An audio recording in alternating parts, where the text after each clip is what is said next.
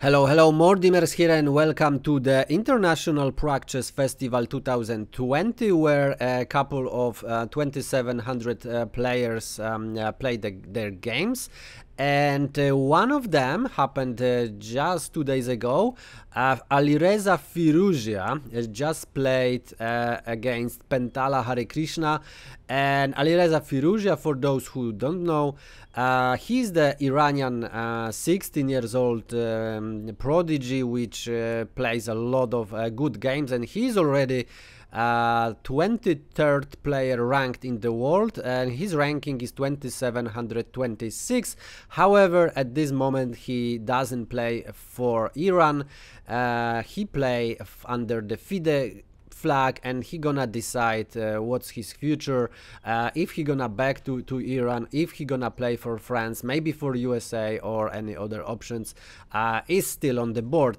And Harikrishna Pentala, who doesn't have these problems, he's from India, he's ranking 2713, and he's 23 years old, and he's 29 ranked in the world at this moment by ranking FIDE, and yeah, that's all about the players. So definitely two very strong players, and without further ado, let's jump into the game. We have e4 by Firouzja, e5 by Harikrishna, knight f3, knight c6, bishop b5, a6, Ruy Lopez on the board, bishop a4, knight f6, and we have castle by Firouzja, bishop e7, so closed variation, and here rook on e1 is the most popular move. However, we have more solid d3 and b5 by Harikrishna.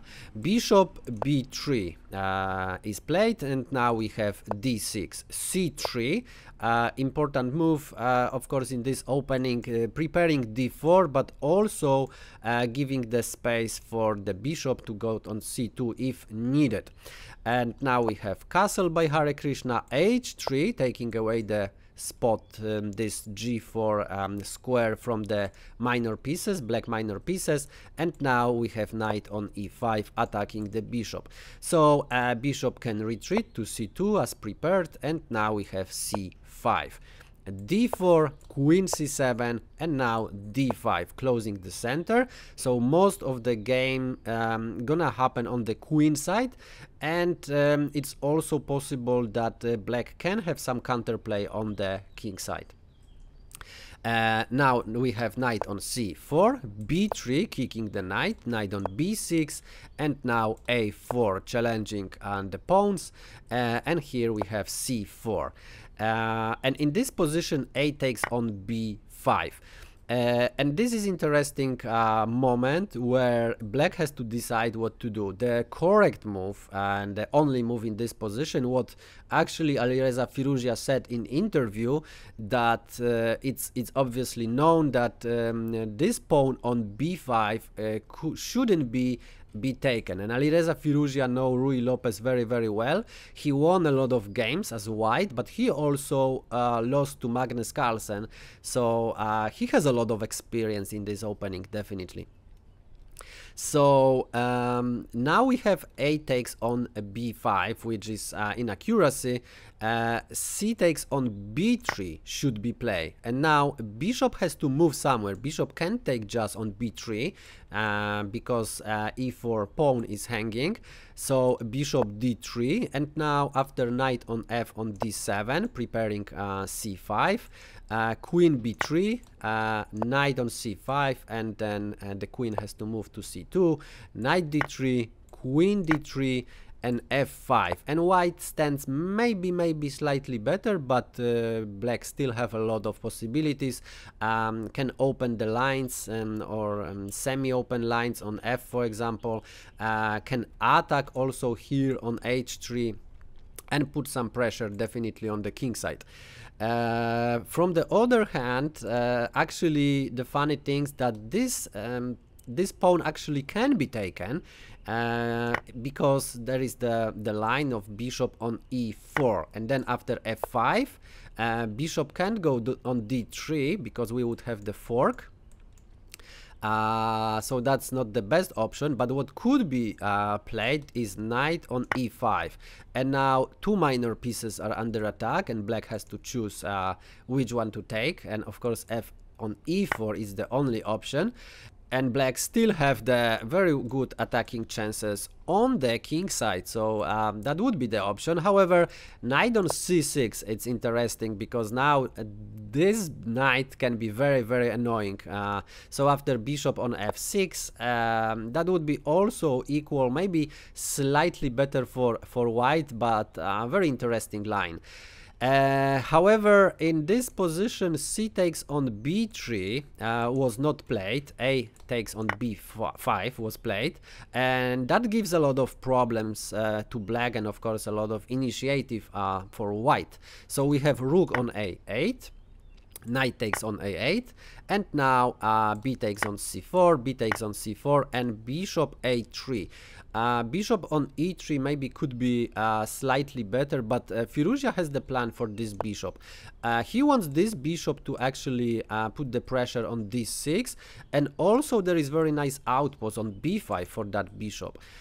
We have knight on d7, so preparing f5, and now we have bishop on b4, and now knight on c5, so blocking the harm way of the bishop. Now bishop is still looking, but through the knight.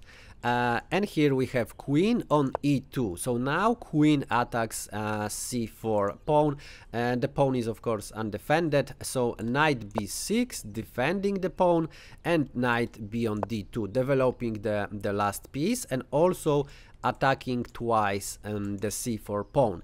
And here we have f5, which is inaccuracy. Knight c on d7 could be played, and then actually this pawn could be defended. But f5 is kind of counter attack on the king side. And here, if e takes on f5, it was not played by Firouzja.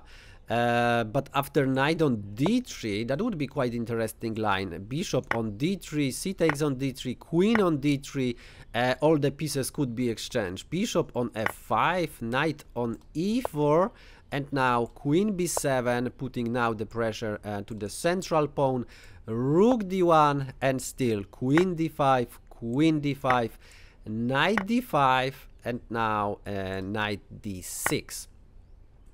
And after knight on b4, all of this is, you know, very crazy line, but knight f5, rook f5, c takes on b4, and bishop takes on b4.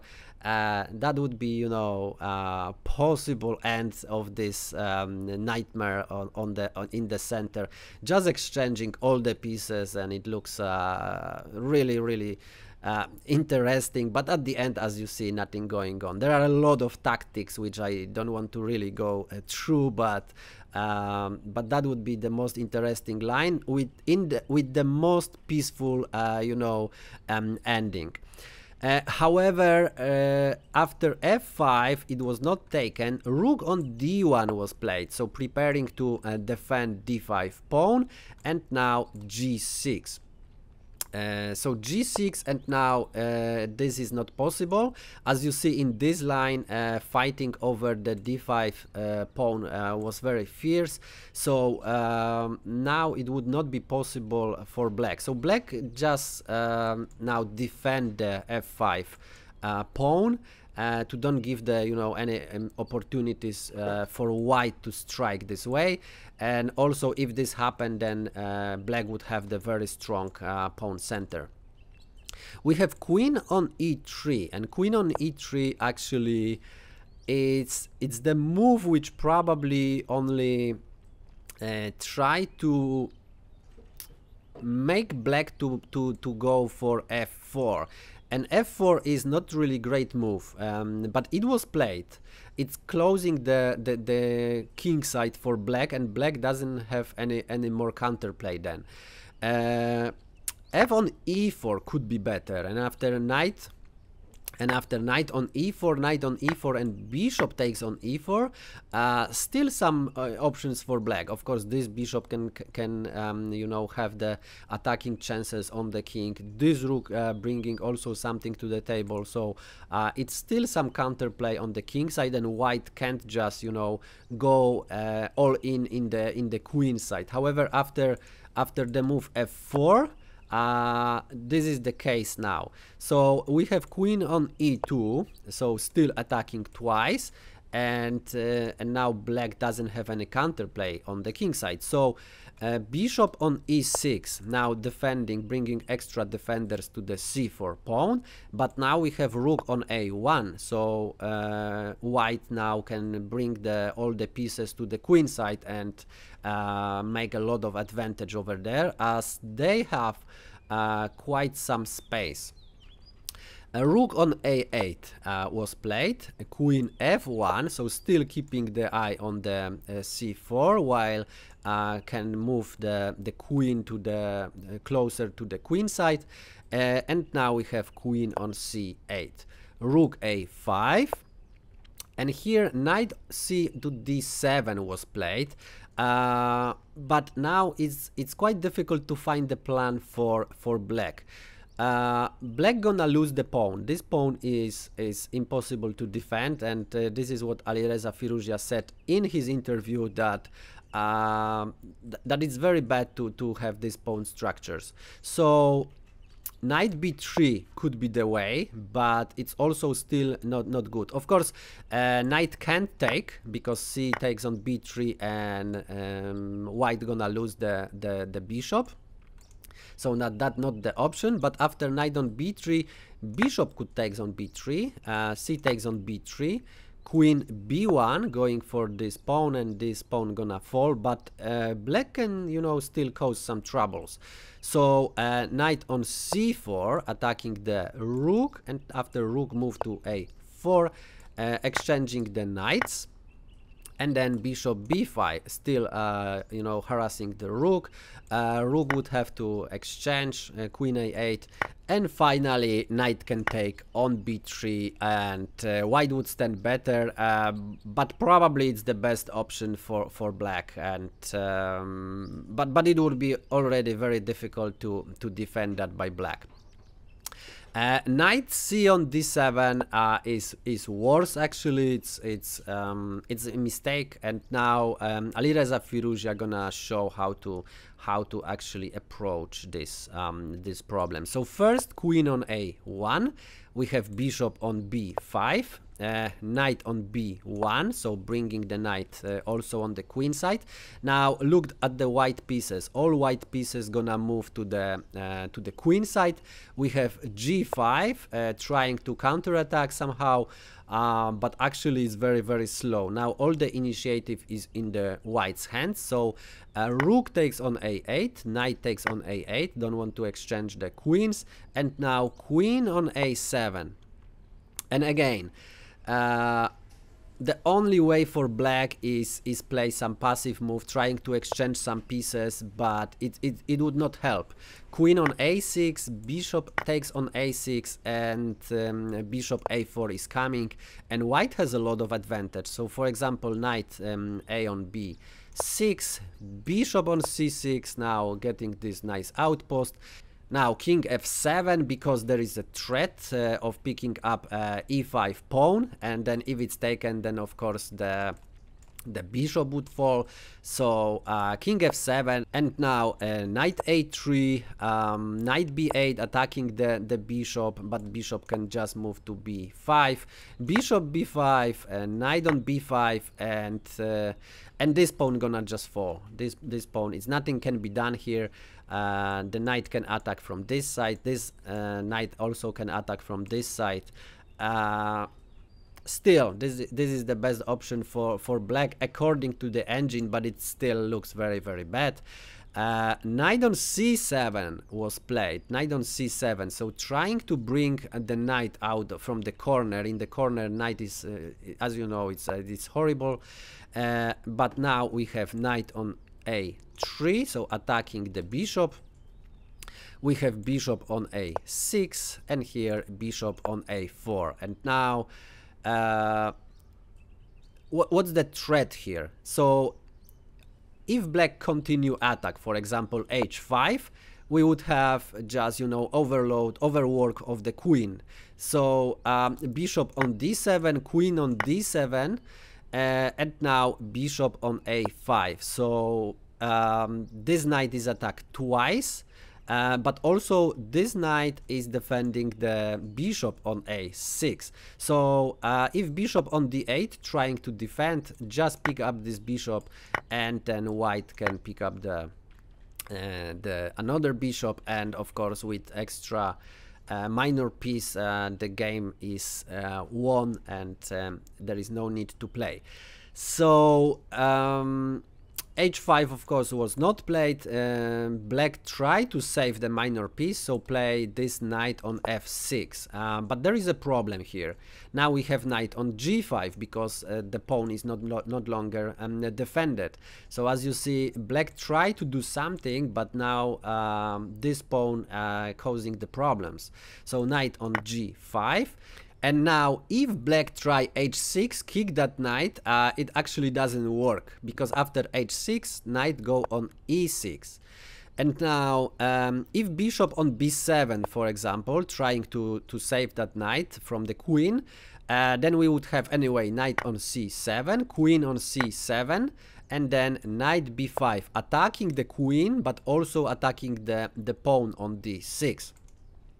But actually nothing can be done about that. If the queen is moved to d8, then the bishop is lost, so actually queen can go to c8 only, and then bishop on d6, and everything you just collapse. Black has nothing to do here, probably gonna lose more pawns and even maybe a minor piece. And if they try something crazy like exchange the light piece for the central pawns, that would be possible, but of course it doesn't work. Knight fd5, and after it takes on d5, knight goes to d5, defending this bishop, but also look at this knight. This knight is actually trapped. This knight can't go anywhere around, so this knight is actually trapped in the center of the board. And bishop on d7, it's the, you know, saving move. And now queen on b7, and just exchange the pieces, and knight on c4, so winning this pawn this way or another, and then all other pawns also gonna fall. And as you see, white already are the minor piece up, so definitely winning. So in this position h6 just doesn't work, so black try slightly different approach. They go for this crazy knight f on d5, but now they can attack on g5. The problem is, once they attack on g5, I will show you, it takes on d5, we have bishop on g5, but now this bishop don't defend d6 anymore. So we have bishop on d6 in the game, and now knight on d5. Bishop d7 attacking the queen now, queen b7 trying to exchange the queens, but Alireza Firouzja just play bishop on e6 with check, king g7, now bishop on e5 with check, and bishop on f6. And now feel free to pause the video and find the final blow for white. White already won that game, but still have to, you know, find the best move in this position while I enjoy my cup of tea. Okay, are you ready? So if you find queen on c5, you would probably win the game, but it's not so obvious how to do that. You will still have to, you know, grind your way to the victory. However, if you find queen on d4, this is the only move, like this is decisive blow. And in this position, actually Harikrishna and Pentala just resign the game, and he resigned because he cannot save the minor piece, so he gonna be minor piece down, and of course losing the end game.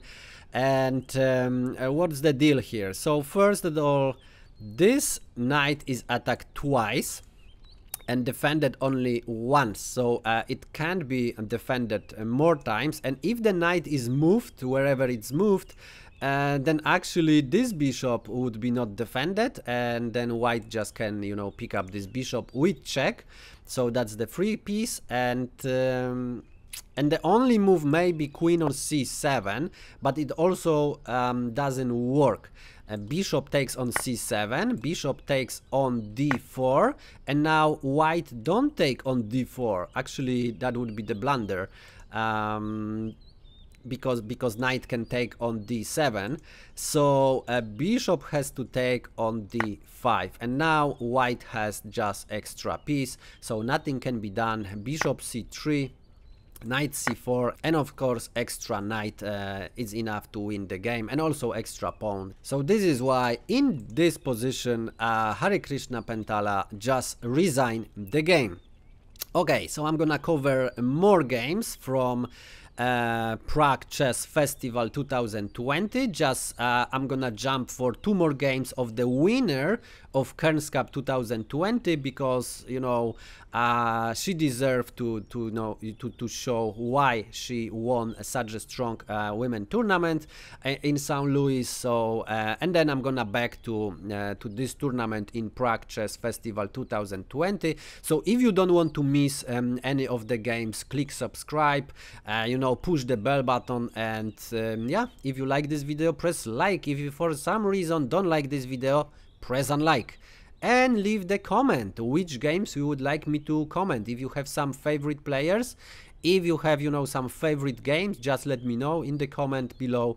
And yeah, thanks for watching, and see you in the next one.